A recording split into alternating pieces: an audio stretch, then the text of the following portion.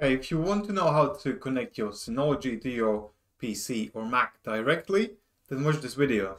Because you might be wondering, like, oh, I got two LAN ports. Maybe there's a use for it. So there is a use for it. You could connect both of them to your switch and enable load balancing. So instead of having 1 gigabit network shared across all users, you can have two sort of rivers shared between all users. So that's a way to speed up things. Or you can link aggregate and merge these two LAN connections together and have 200 gigabit, 2 gigabit a second speed. That's an option, but you also might want to have your own private connection, your LAN connection. You don't want to share with others the LAN, so you connect one LAN port to the network, other one just to your PC. Or if you want to run the initial backup before you do the remote backups, you bring your NAS here to the office, do the initial backup, which is like maybe 10 terabytes of storage synchronized with your unit, and then you can take it away. But there are many ways of doing these things.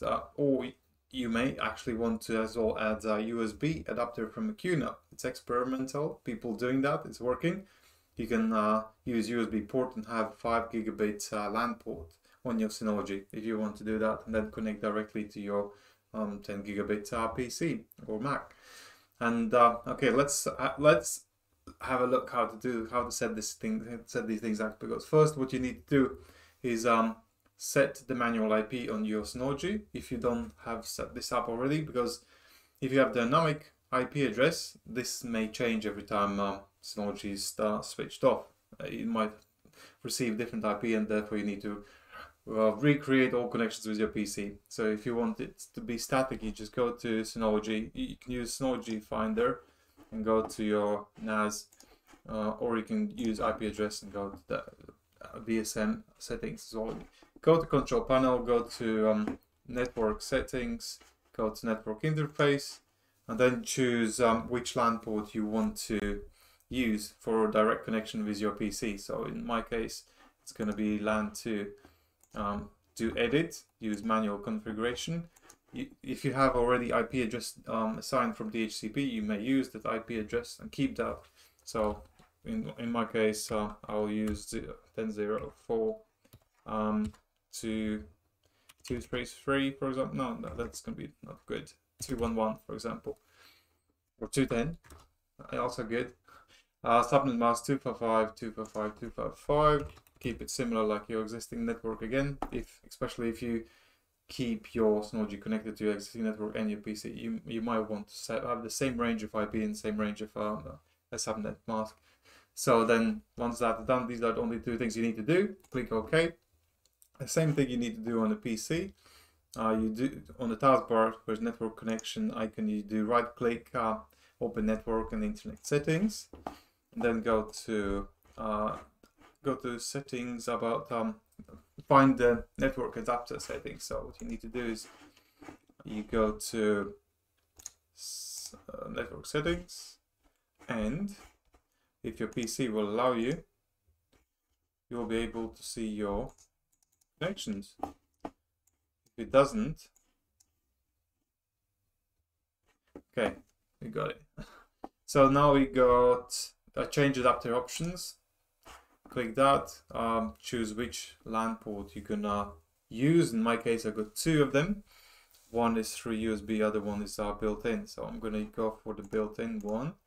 Properties, IPv4 properties, and then do set manual IP. So again, same range, 10.04. What did I say? 210. So this is going to be 211.